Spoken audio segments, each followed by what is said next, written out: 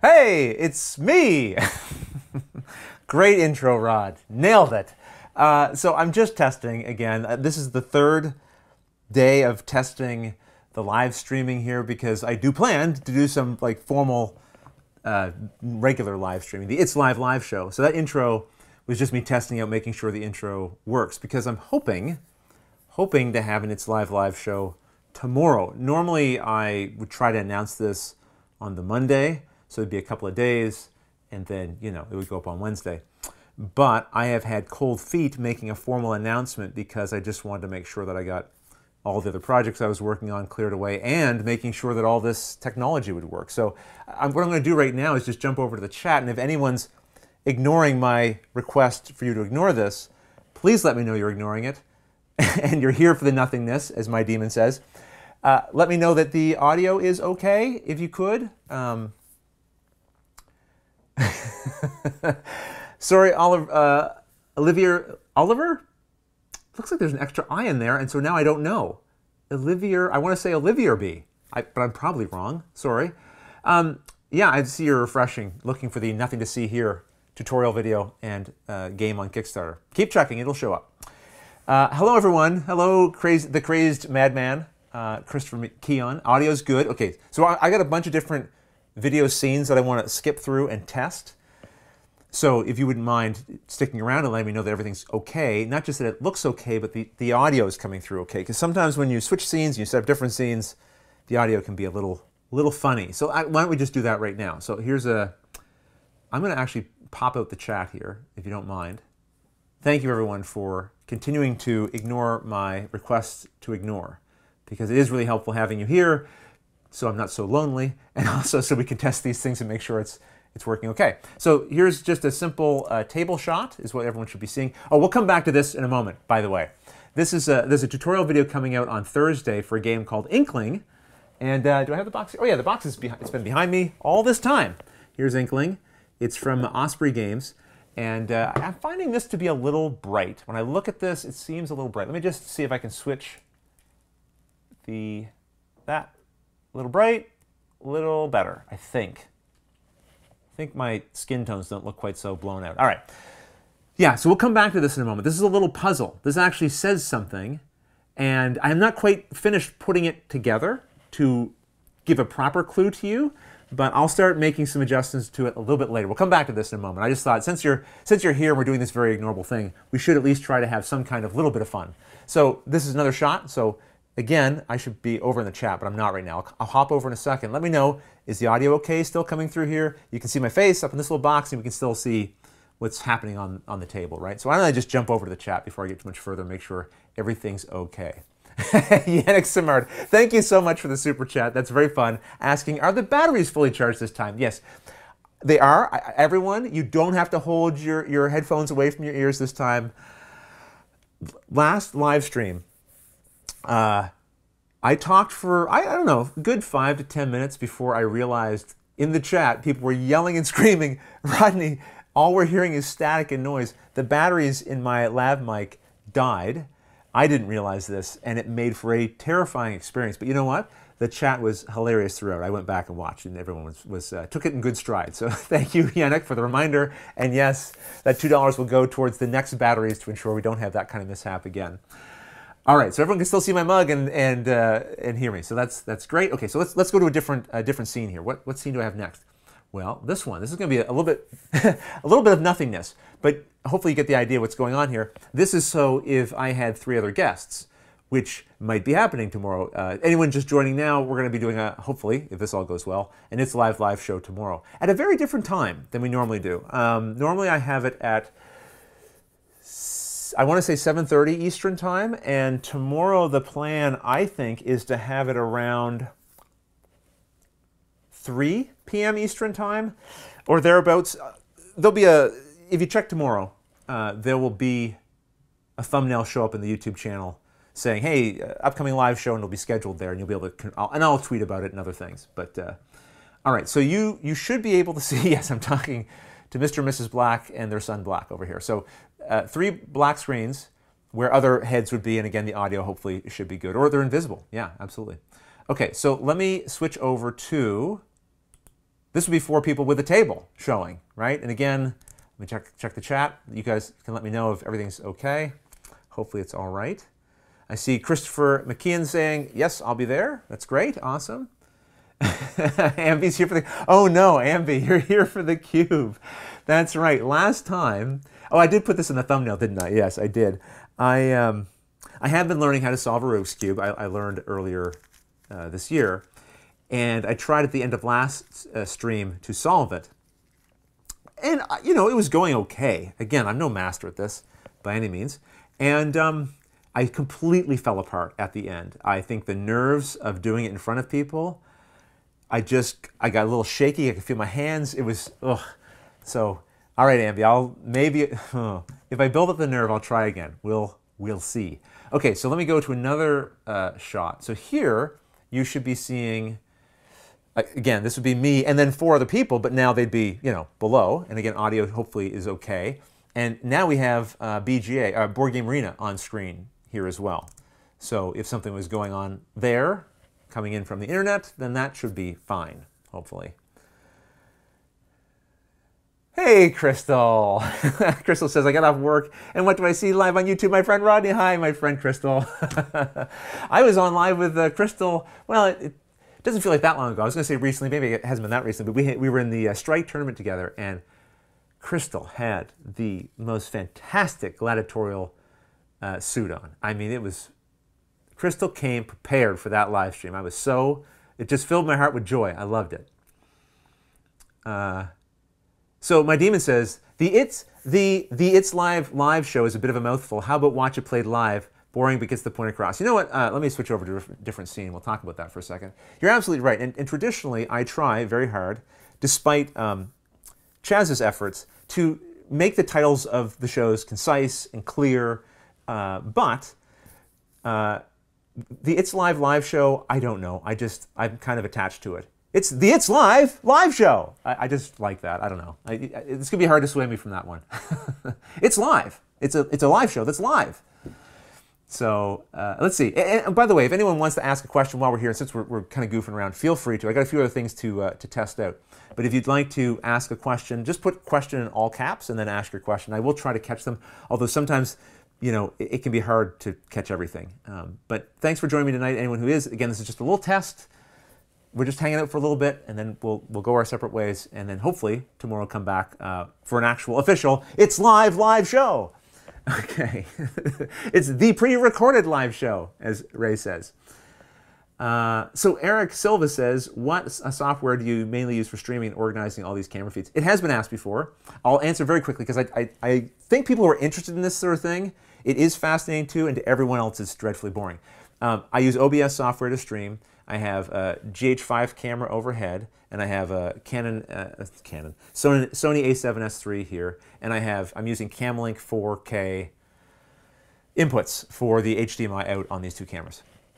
And I have Sennheiser lav mics. At some point in time, I will put together an FAQ video that covers all this stuff, because I really should do that. I understand people are curious. I get curious with those things too. So believe me, I'm with you. I'm interested in those sorts of things too, but I'm always sensitive about everyone else being like, okay, we don't care. Manas Shah asks, who's coming on tomorrow, or is it a surprise? Let's say it's a surprise, because things can always change at the last moment, and I don't want to disappoint, so let's leave it as a surprise. Hunter Ditchfield, question. I like Evolution, the board game. I like Evolution, the board game? Maybe it should be a... Are you asking, do you like it? I don't know. I don't know if you like it or not. I'm going to say you do. I think, let's decide that you do. So, Ogrenaut asks, how often do you play games outside of Watch It Played? How often? It's been weird lately, frankly. Now, over the Christmas holidays, my daughter was home. We played a bunch of Ashes games, which I was just, oh, I was like a pig in mud. I was having so much fun. Oh, the tutorial video for the new Ashes Reborn just released today. If you were curious about Ashes when it first released in 2015, but maybe didn't get into it, well, it's back, baby. It's back, and it's been refreshed, and the rules have changed a bit. Like, the core of it is the same, but a number of little things have been tweaked, and yeah, I do enjoy that game. So I was very happy to get a few games of that in, some party games, some family games. We were playing My City, but it comes in waves. A lot of my time is spent learning the game so that I can do a video for it, shoot the video for it, and then work on the next video. My schedule is pretty packed that way, but I'm not disappointed in how often I get to game or how often I don't get to game. I feel fortunate to be able to do this for a living, and so no complaints on my side. And I get enough gaming in to be content, to keep my batteries charged. Long answer to that question, sorry. And by the way, part of the reason too to answer these questions is kind of hang out here a little bit is I'm just also making sure that the stream doesn't crash or anything weird happen. So the questions are helpful. Feel free to send them in. So Party Meeple says, I'd be super excited to be able to buy a Watch It Played tee made of Canadian lumberjack check flannel. I'd be happy to be able to sell a plaid styled shirt of my own design that is Watch It Played branded. I would, I don't do a ton of stuff with merch, but I have to admit that is something that I would enjoy being able to do. No pun included. Do you ever go by any other Rodney variants? Rod, Rodders, Rhodosaurus Rex? Well, Rhodosaurus Rex, yes, of course. Everyone calls me that. No, Efka and or Elaine. I think Rodney and Rod is the most common. Sometimes I think from people in the UK I get Rodders. Roddy, never. Almost never. Like maybe once. But I like Rod or Rodney. That's my favorites. I'm happy with that. Or hey you, that's fine too. Yeah, I'm not too fussy about what people call me, as long as they mean it with good intention, I suppose. Whatever they choose. Rob Jellybean, thanks for the kind word. I won't read that one out. I'll blush if I do, but thanks. So Henry Whitehead would like to know hi Henry, by the way, always nice to see you. What game are you best at? An opportunity to brag. I don't know. I don't know that there is a game that I'm best at. I have to imagine that's a pretty common answer from people who play lots of games. Maybe. Maybe it's a common game amongst people who play a lot of different games, because I never go so deep as to get particularly good at any one game. Again, because of the nature of my job, I'm never like sort of sticking with one game for a long time. Again, Ashes, I wouldn't say I was great at it, but there was a time when I would have said I had a reasonably competitive deck and I understood some good strategies and was decent with that. I think with Watergate, I've played that quite a few times and I feel, again, pretty competent when I play that game, but I don't know that I have a game that I would say I'm best at particularly. What about you, Henry? If you have one, put it in the comments. If I don't see it during the scroll, maybe I'll catch it later. Oh, by the way, let me just do one quick thing before I answer any other questions. Remember, don't forget, we also have this thing that we're going to come back to in a moment, a little clue word thing that we'll solve before we go. But let me just do a little interlude. So don't worry, I am coming back, or maybe you're like, want me to go, so you'll be happy that I'm gone. But either way, I'm going to fire up the interlude. It's going to say a countdown of 2 minutes or so. I'm not going to let it run the whole 2 minutes.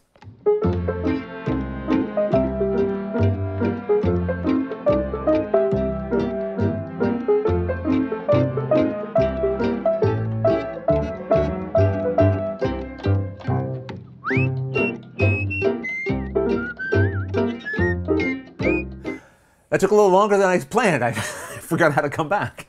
All right, so hopefully during that you heard a little bit of music and you saw the little interlude. That's really just in case if something happened during a live stream and I'm like, I need to take a moment, then I can do that and people won't be like, what's going on? When's he coming back? Then you'll know. So I think I saw a question in very large all caps from Hunter saying, question, do you like Evolution of the Board? Oh, you were asking me if I like Evolution of the Board Game. That makes more sense. I do like Evolution of the Board Game. Yes, I did a tutorial video for that. I don't review on the channel, but as a general rule, if you see a video from me, it means I like the game. I'm fortunate. There's a lot of games that release, and I have very broad tastes. And I am hired to create the tutorial videos that I do, but I only do tutorial videos I want to do because I'm going to end up spending a lot of time with the game, learning it, scripting it, shooting the video, and then I do my best to answer all questions forever on the videos. So if I was doing games I didn't like on some level, that would be very soul-sucking. It would be difficult, I think, in the long run. And I like that I can kind of come with enthusiasm and energy for the games I'm featuring because, in part, I enjoy them. I think you also have to be careful, though, not to read too much into that, meaning, just because I like it doesn't mean you'll like it. It doesn't mean it'll work for you. It's not like I like all games equally as well. There's games I feature on the channel that some I like more than others or whatever. But if you see a game on the channel, I wonder if he likes that game.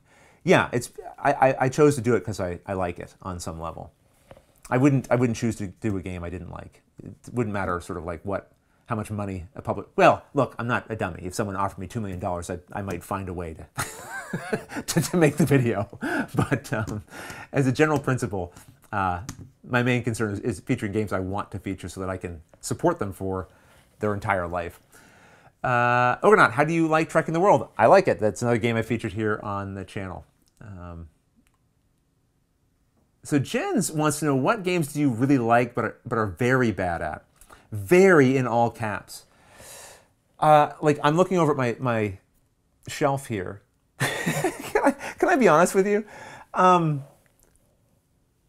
Maybe this is...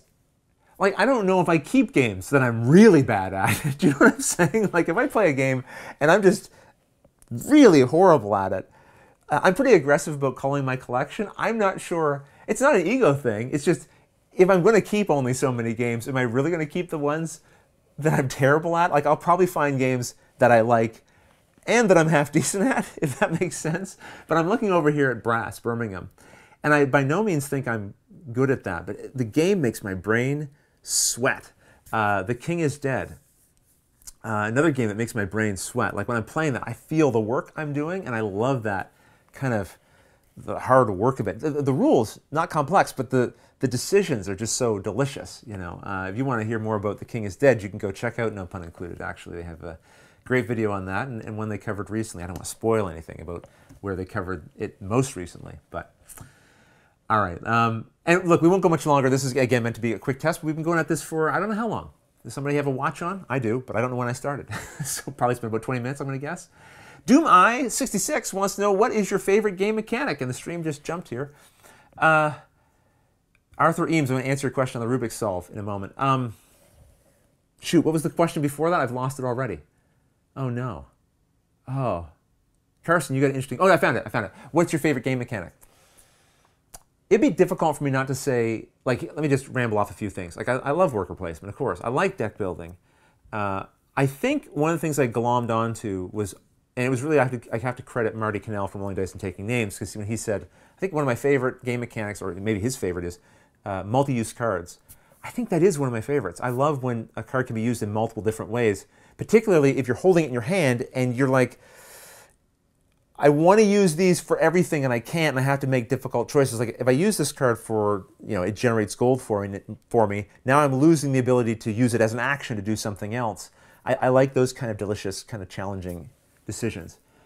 Glory to Rome, I think, is a good example of a multi-use card kind of game. But there's lots of, even like Dune Imperium, I would say, is kind of multi-use, right? Because you're playing the cards there to determine where to place your workers, but the cards you don't play will then be ones you get to use later to spend and to buy things with.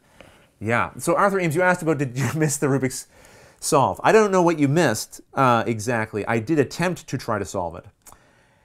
And under the pressure of a live audience, I failed miserably. I crumbled to pieces. I may try to solve this at the end if people want me to try and fail again. Maybe not. Maybe I won't fail again. Who knows? I'm saying we've been going for about 18 minutes. So I said 20. Oh, pretty good. Hey, Cassie saying hello and greetings from Malaysia. Hello from Canada. Nice to have you here. Very nice. Ahab saying Marvel Champions is kind of like that too. Yeah, a lot of games where you have card play, there is that kind of decision by using this, for one purpose or another, and it's great. Let's see. Kabuki Kid, delicious. Catching that a lot recently from certain reviewers or media folk. Oh, really? Maybe that's, sometimes it feels like certain words get stuck in, I think, the zeitgeist of talking about board games, and then everyone starts borrowing it, like fiddly or elegant, those sorts of things. And it can be a little bit contagious. Sometimes something just feels like it fits so nicely, like it evokes something, and then it becomes kind of the word du jour. And then sometimes because it gets so overused, it then loses all of that meaning, right? It feels like it's being applied to everything, and then it doesn't mean anything anymore. So hopefully we're still in the period of time where when I say delicious, it means something to people. And does it mean eating them? Don't eat them. Speaking of which, if you haven't watched Paula Deming's Things Get Dicey video today, I recommend it. And you might see why based on that reference. Josh, thank you for the kind words. Very nice. So Abby R. says, hi, fellow Canadian. Hello to you. What do you feel about Kickstarter? Would you run a Watch It Play Kickstarter to support your YouTube like other channels are doing? Well, thanks for the question. I have actually run fundraisers in the past. Not Kickstarter, because back when I was running fundraisers for the channel, I couldn't as a Canadian. They just didn't allow it. They do now. So I would run them on Indiegogo. And that was a great way to fundraise because at the time the show wasn't self-sustainable and I needed that additional income from viewers. So that was really helpful. I don't run them now because thankfully with the growth of the channel and people's support over time, it's grown enough to the point where I can sustain it off of the tutorial video work that I do. For the most part. Now I'm kind of bumping up against a little bit of a wall there again because we're expanding the channel. So, working with Chaz and Paula and Matthew, that's added some expenses to the channel. Good expenses. I'm very happy to have those expenses. But now, it's a different kind of juggling act. That's always, I think, the challenge of entrepreneurship, whether it's YouTube or whatever the case may be, is growing and then matching that growth and finding the resources to continue to expand the way you want. And maybe also like not just growing for growth's sake. I want Watch It Play to continue to grow, but I want to grow in good directions and make good choices. And hopefully we're continuing to do that. Not everyone will like every change that you make. That's a reality. But you just kind of hope that most people have faith in what you're doing and enjoy what you're doing. And you find your crowd. You find the people who like what you're doing. And you try your best to cater to that along with catering to what you find fulfilling. Because I think if you try to please, I'm sure everyone's heard about this sort of talk before, but if you try to please everyone, there's no way you can do that. You just can't. And if you fail to please yourself in the middle of that, that has a cost too, at the end of the day. Especially if you want to keep getting up every day and doing this sort of stuff day in, day out, right?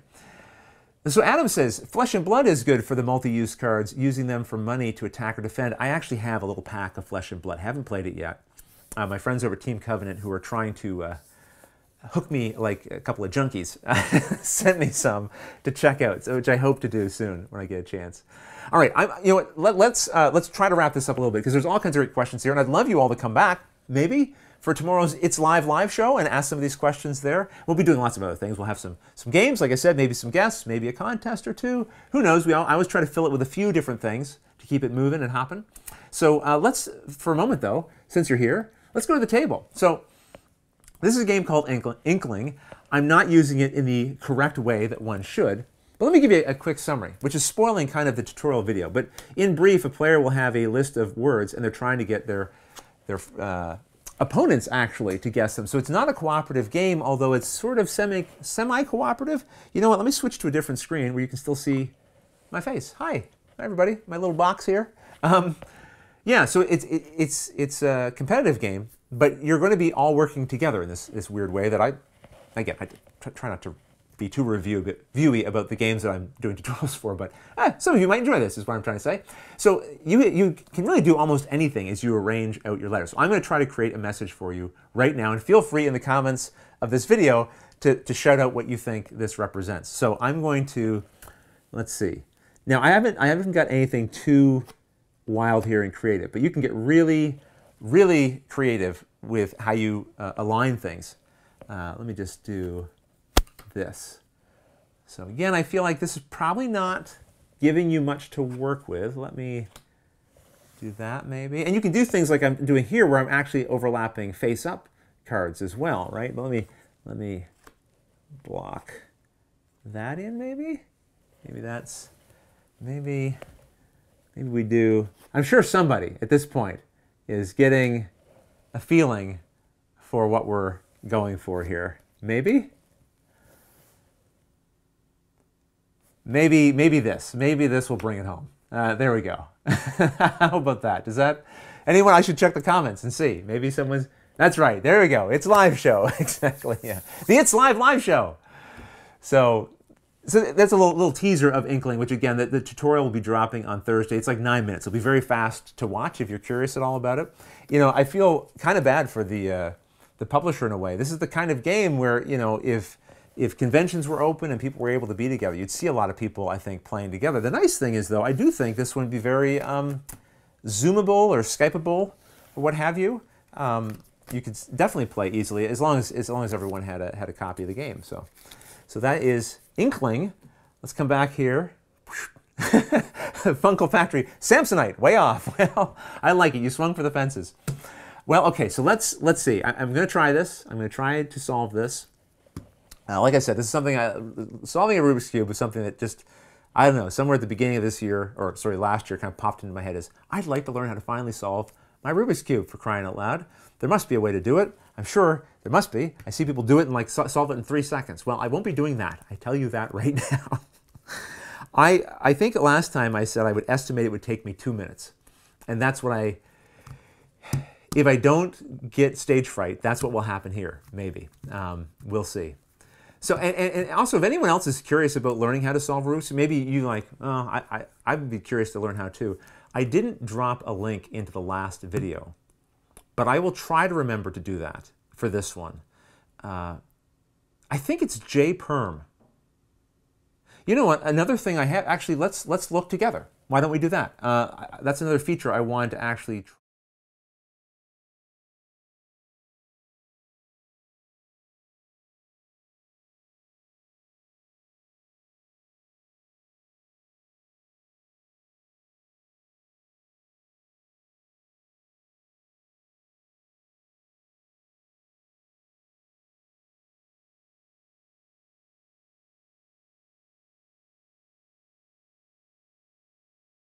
Now, that said, you know, there were definitely a few moments in that video where I had to pause and go, I'm not quite getting it. And it took a little bit of holding it up, making a mistake, backtracking to the beginning, so I could then get to the point where I lost track of what was going on. But I found it to be very good. And basically, you have to memorize a few patterns. Now, people who are really good, who can solve it, you know, again, in 3 or 4 seconds, they're memorizing bazillions of patterns, and then, bazillion might be an exaggeration, and then, you know, all the muscle memory comes into play, I imagine, right? And you're just like, you're seeing sides, you just instinctively know what to do. I don't have any of that. This is going to be much more boring than that. But shall we do a little test? If anyone has a watch and wants to time it, you can let me know, and I will try. Oh, it says, when you switch to the screen to look up Rubik's Cube video, YouTube, the audio was gone.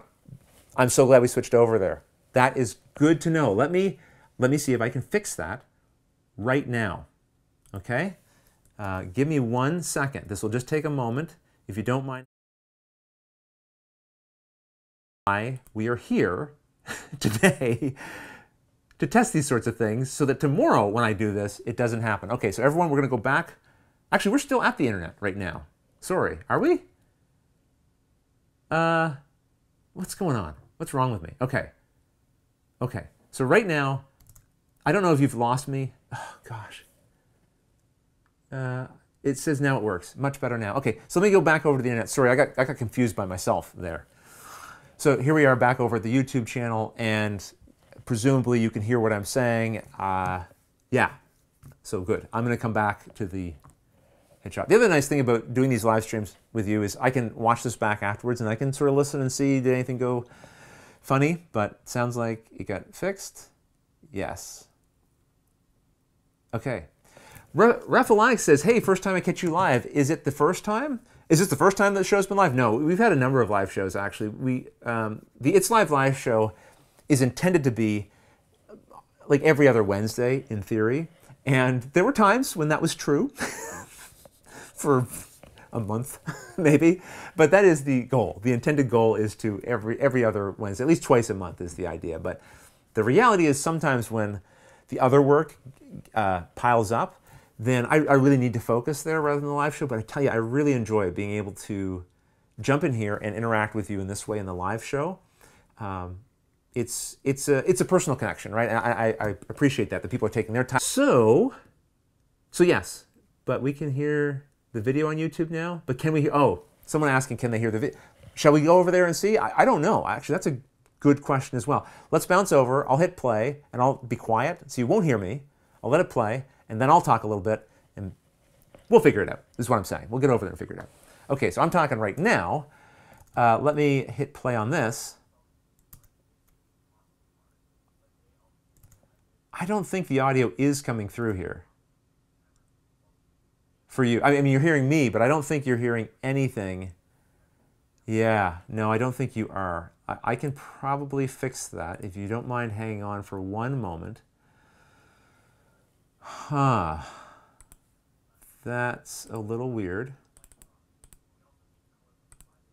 Yeah, I'm gonna make it come through, but this is actually bad that it's not. This one is a corner piece working, I think. Now you can probably hear it. These edge ones in the middle.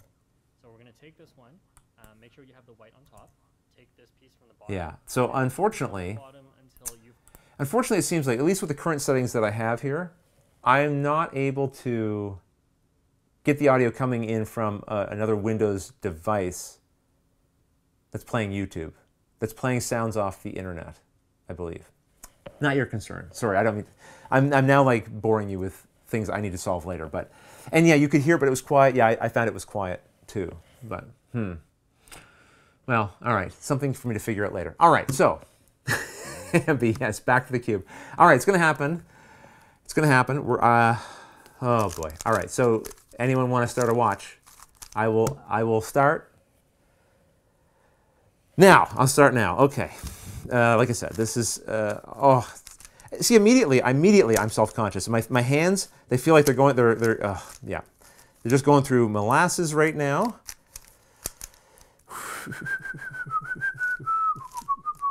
So the first thing that they recommend you do is you make a white cross at the bottom. And then don't try to talk while you do it, because that'll mess you up for sure. Which is what's happening to me. Yeah. Oh my goodness. Oh my goodness. Okay. So I remember I said it was going to be like, it would be 2 minutes. It might be 3 minutes now. It might be 3 minutes. Okay. So the bottom solved. Okay. Now we got to do some other things. We got to solve the. We got to solve the sort of the middle layer. Let's try to do that, shall we? Okay, this part I'm not half bad at, and I quite enjoy solving this part of the Rubik's Cube because I can do it with a little bit of speed. Okay, oh no, there's still one section that's not quite there. The other thing is, when I see speed cubers go, I don't think they're typically talking while they do it. I don't know. All right, so now solved. So this part of the cube is done. So now can we get? What am I doing? Right, gotta get the top part, which is, oh gosh, no, that's bad. That's just a mess. Sorry.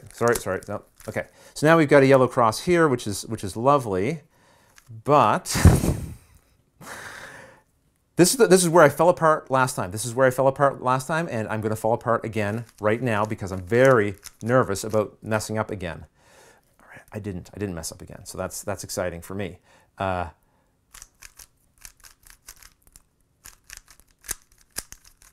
We're sort of getting there. Things are starting to happen. Things are starting to come together. If I don't lose my nerve yet, or now, then there's a chance. There's a very good chance. There, done. Okay. gosh. 3 minutes? 4 minutes? I don't know. I lost all sense of time. Everything felt like it was taking forever. My hands were jelly. Thank you, Monique, for the super chat. Very kind of you. And thank you for your fun, encouraging sing-along today on Twitter. That was fun. Monique posted a little, hey, if you feel like dropping a few bars into a little Twitter video, why don't you? And different people were singing little songs. That was fun to do. So yes, so again, before I watched that video, the one I shared earlier, the channel is JPerm, J-P-E-R-M, solve a Rubik's Cube in 10 minutes. I had no idea how to do it. I could solve one side, but I would solve the side entirely wrong, meaning like this was right, but then the actual other edges of it were completely wrong. So I found going through that video slowly and methodically and just learning one step at a time, like when they teach you how to get the cross, just doing that over and over and over again until I was comfortable doing that, and then adding in, filling in the corners, learning that. And I think I had it by the end of the day. It didn't, I didn't do this all day, but learning a little piece, going away, fiddling while I was doing something else, it kind of worked. So thanks for the kind words, everyone, on this major accomplishment of mine. But it was satisfying to do. It was satisfying to do, to be like, well, I'm over 40 years old and I've learned how to solve a Rubik's Cube, something I was not able to do since childhood or ever. So that was fun. And thank you, Party Meeple, for the applause and the super chat. Very kind. Well, listen, I think that's a full night. I know I'm smiling, but I'm exhausted now. I'm like sweating. I'm beside myself from that exertion. So maybe we wrap things up here.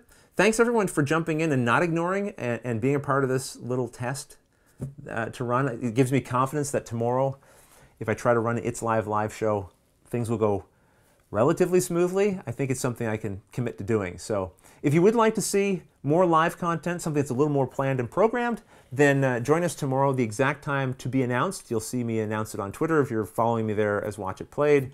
Where else do I post it? Oh, over on the Board Game Geek Guild. We have a Board Game Geek Guild for Watch It Played, and I always announce it in there. And of course, if you're subscribed to the channel, a little thumbnail will pop up sometime tomorrow morning, my time, saying, hey, live show later today. So you'll be able to see it then.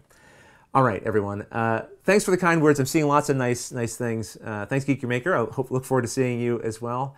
Thanks, Arthur, for joining. Kabuki Kid, the Crazed Madman, Bill Burge. Thank you for the kind compliment. That's very nice of you to say. Thank you, Oliver B. Again, everyone, just nice to be here and to not have to test this thing alone, and to get independent confirmation that the audio is working, the video is working, and to catch that issue with YouTube. That was great. Very helpful. Thank you. All right, everyone. Oh, and hello to you too, goofball. There's Pair of Dice Paradise joining us. Hey, Chaz. Good to see you. Good night, everyone. And as we say goodbye, I'm going to test the outro stuff. Let's see if I can make that work with some amount of efficiency. It won't be, but we'll see. Bye, everyone. Thanks for watching.